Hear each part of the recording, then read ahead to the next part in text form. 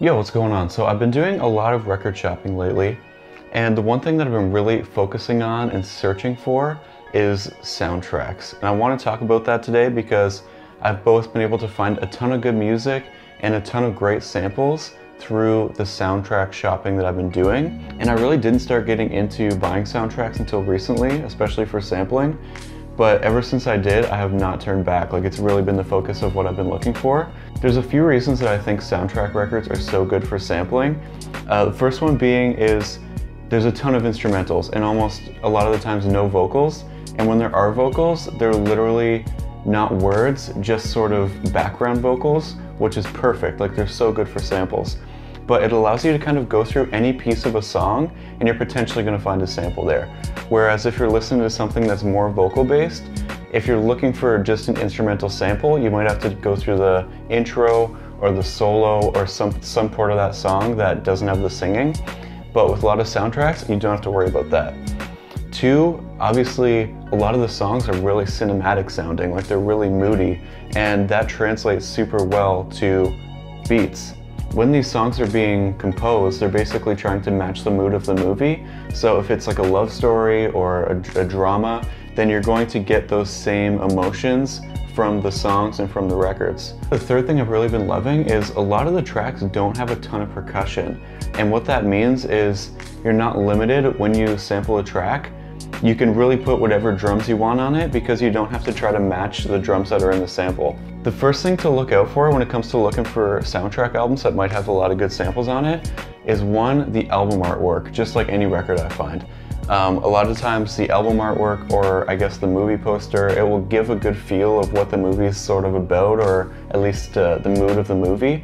So when you go off that, you're going to get a good idea of what you're going to find on the record. And the second thing you'll want to look out for when buying soundtrack records is the year that the movie came out or the year the soundtrack was made. Because if it's like 60s, 70s, you're going to be getting a lot of strings and live instruments. Whereas if you start to get into like 80s and 90s, there might be more synth samples and things like that, which are still great, but I've really been loving that 60s, 70s sound. And lastly, the thing I love about buying soundtracks is a lot of times they're super, super cheap because you go into a shop, they've probably been sitting on the shelves for 10, 20 years, and it's not really something people are looking for. So you can usually find some great gems with tons of samples on them for like $5 or less, like $1 even. But what I want to flip today is actually this record I just picked up, The Burglars. As you can see, Ennio Morricone. Amazing, amazing composer, super famous. He scored like hundreds of movies. If you ever see something with his name on it, make sure you grab it because the songs are crazy and there's going to be samples on it. So I've got the sample loaded up on the MPC. Here's a little taste of what it sounds like.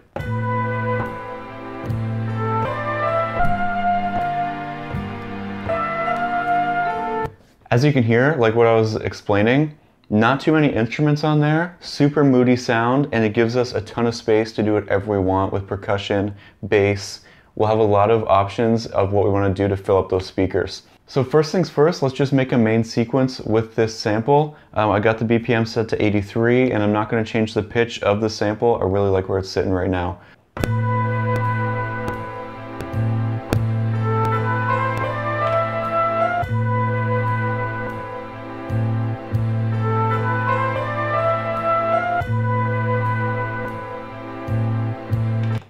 You can hear too that I have the BPM set a little bit faster than the original track.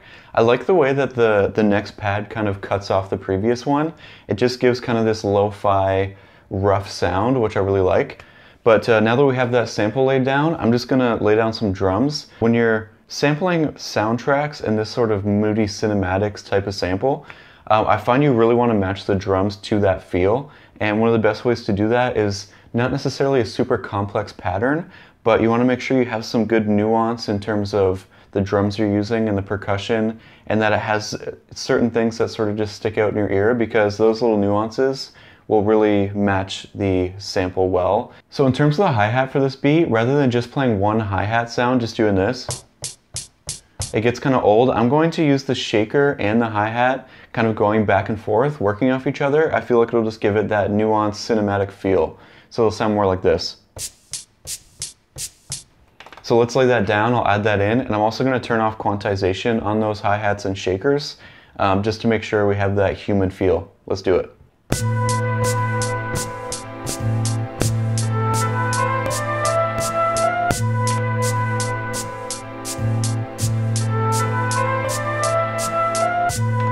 Now that we have that hi-hat sound, I'm just going to add a kick and snare, and I'm going to keep that pattern pretty simple just to not combat with the sample too much. Let's do it.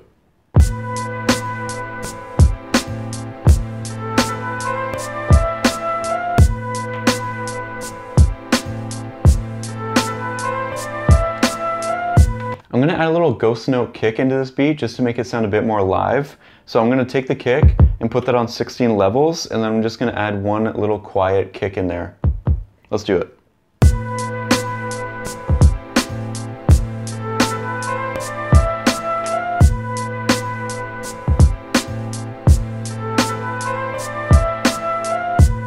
To match that cinematic sound, I have that main pattern laid down, but I want to add in this tambourine just as an extra little percussion in the background.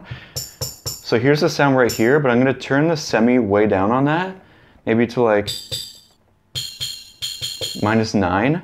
And then I'll lay that in just as like a basic person playing the tambourine, and then I'm going to turn it down so it really sits in the background. But like I said, those little nuances will really move this beat forward, I think. So let's add that in. And when I'm recording this, I'm going to try to give it a little bit of natural swing. So rather than doing this, I'm going to do it more like this.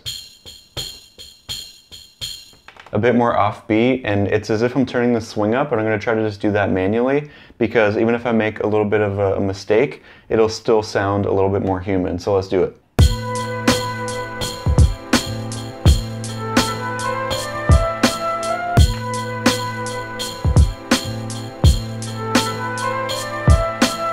You could hear I went a little bit off beat there, not intentionally, it was just sort of human error, but we'll take advantage of that. I'll turn this down so it sits in the background a bit, but it'll really give a bit more of a nuance and some good addition to the percussion. I'm actually going to add some reverb on that tambourine as well. That way it'll even more so blend in with the mix a little bit, and it won't be at the forefront, it'll just give it some nice emotion. So let's add that reverb onto it.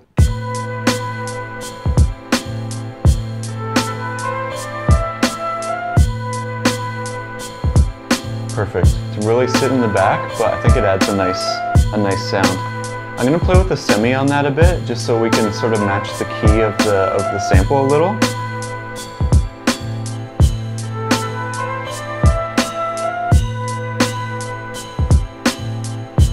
Yeah, I like it at -10. Sweet, so I'm going to leave that as is. I think the drums are in a pretty good place, so now we can move on, add in a bass line. I'm going to do that just using the MPC, so let's add it in and see how that sounds. Let's do it.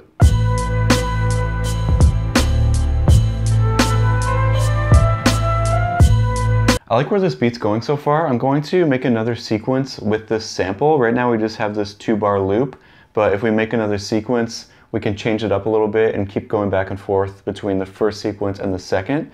So I'll make that. I'll probably just copy the drum pattern, make a new pattern with the sample, and then we can add another bass line onto that.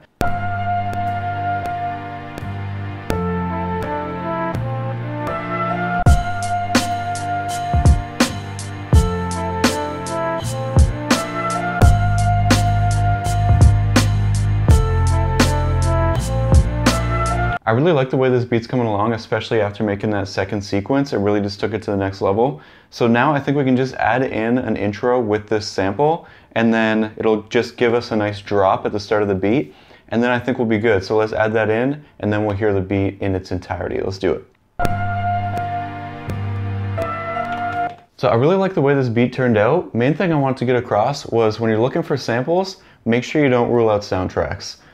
They sit in the bins a lot of times at record stores, so you can get them for cheap, and the number of samples you can find on there is crazy. Make sure when you're looking for soundtracks, you're not just looking for movies you've heard of. Look for stuff from all over the place, even if it's in a different language. That's probably a good thing. The one thing I will say is I wouldn't look for musical soundtracks, as in like a movie like Grease. You probably won't find too many samples on stuff like that, but if you're a big John Travolta fan, go for it. Although I will say there's a really good drum break on the Grease soundtrack. But really appreciate you hanging out. I love you guys so much. Thank you. I hope you like the beat. If you like the video, make sure you give it a thumbs up. Let me know in the comments what you want to see in a future video. Thank you so much. Love you guys. Peace.